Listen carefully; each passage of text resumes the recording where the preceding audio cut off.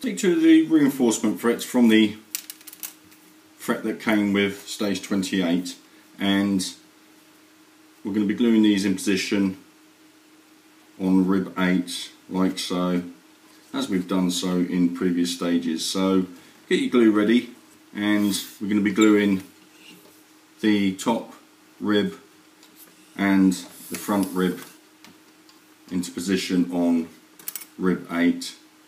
Okay.